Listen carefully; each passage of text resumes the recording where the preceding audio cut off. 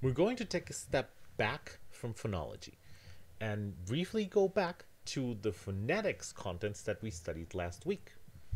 As you might remember, we saw how we can describe a consonant by essentially three coordinates: by its place of articulation, its manner of articulation, and whether it's voiced or not. We are now going to call these features, and we are going to use features to describe phonemes. So we're going to think of phonemes as bundles of different features that we can use to describe whether, for example, they are a stop, an alveolar sound, or whether they are voiced, or in this case, not voiced, voiceless.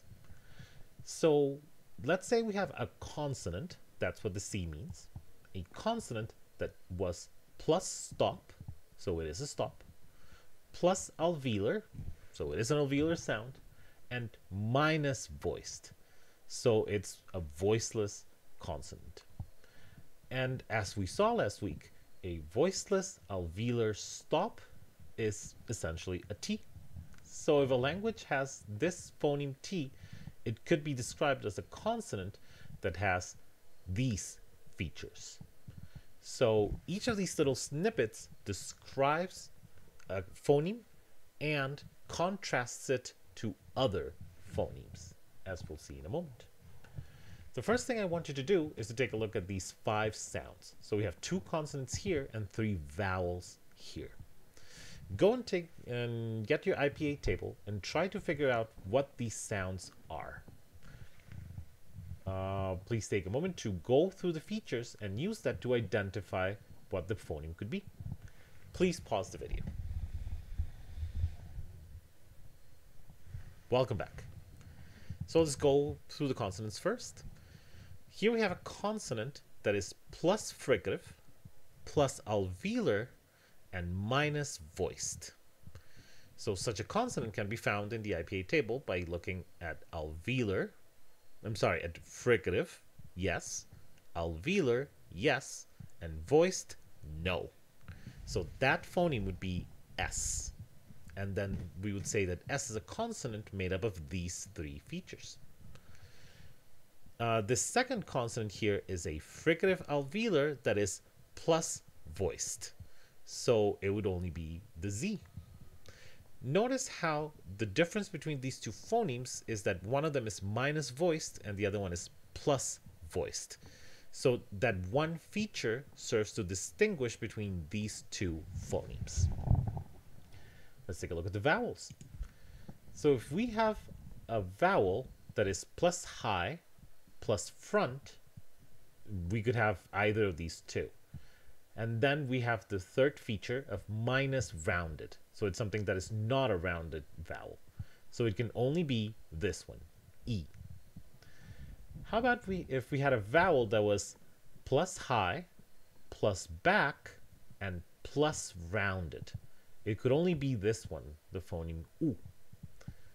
And if we switched this feature from plus to minus, we would have a vowel that is plus high, plus back, minus rounded. And this is, if the language had the phoneme, it would be U. Notice again how the difference between these 2 is that one is plus rounded and one is minus rounded. So phonemes are bundles of features. And phonemes can have the same features as other phonemes. If we have a group of features, a group of phonemes that share features, we're going to call that a natural class. So for example, the sounds E and U share some features. For example, they share the feature plus high. And this makes these 2 sounds a natural class. What's interesting about natural classes is that, as we will see as we move on, as we go through the week, phonological rules are usually written in terms of natural classes. So for example, you could have that the sound is affected if it is next to a high vowel, or if it is next to a front vowel. For example, these 4 sounds, E, I, and E could form a natural class where what they have in common is the feature plus front. Because as you can see, they're all front. And by the way, fun fact about vowels, you can see that we've been calling this a vowel triangle, but it's really more like a vowel rhomboid. And this makes it so that this sound, A, is really more central than it is front. So the front class is usually reserved for, the front feature is usually reserved for things that are clearly front, like E, E, E.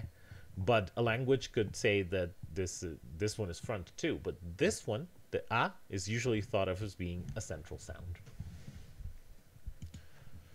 What if we had these three sounds, N, M, and Engma? They could form a natural class defined by the feature plus nasal. Quite simply because they're all nasal.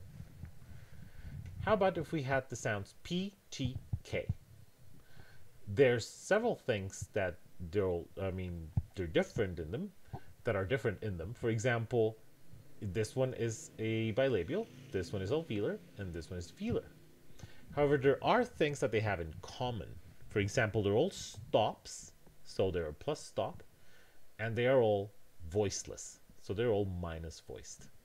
So these two features, plus stop and minus voiced, are the ones that describe the natural class formed by the sounds P, T, and K.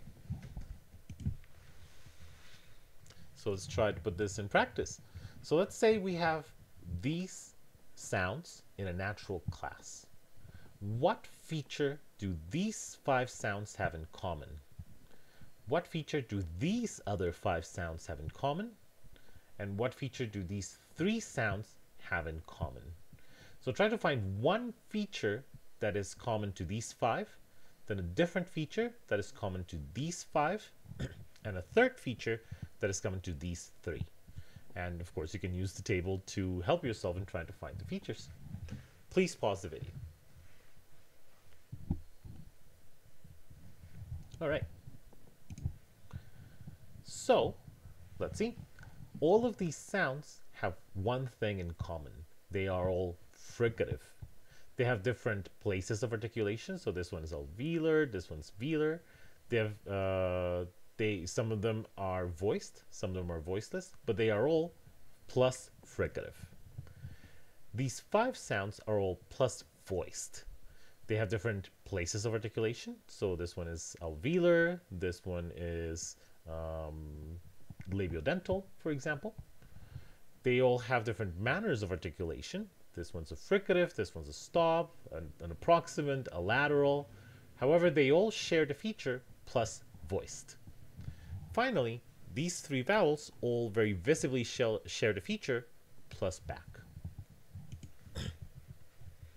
By the way, here are a few additional features that are used every now and then in rules. The liquid feature describes the class that includes the rhotics and the laterals. So R, Ra, L. These R-like sounds are called rhotics, and the L's are the laterals. And the feature that includes both of them is called plus liquid. There's the feature plus sonorant, which includes the rhotics, like R's, the laterals like L, the nasals like M, N, Ñ, Engma, and the approximants like these 2. Another very useful feature is plus coronal, which is everything around the alveolar ridge. So teeth, ridge, and then after the ridge. It includes dental and interdental sounds like theta and F, alveolar sounds, and postalveolar sounds like esh, for example. So in summary, phonemes are made of features. They're bundles of features. And these features are going to be very useful, first of all, to define natural classes of phonemes, and because phonological rules are usually going to use these features to describe an entire class of sounds. This is what we'll look at in the next video, where we'll look at a rule in German.